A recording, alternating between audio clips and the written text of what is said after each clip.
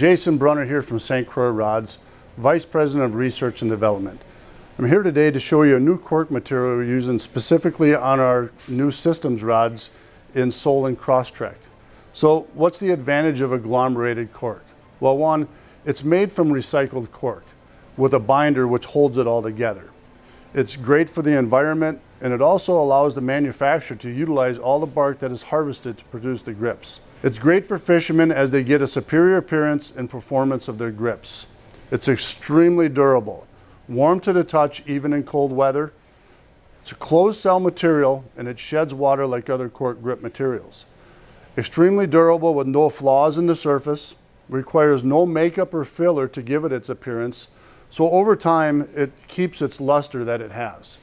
Lastly, after years of aging, just a light hand sanding to the surface will bring it back to life and make it look like brand new.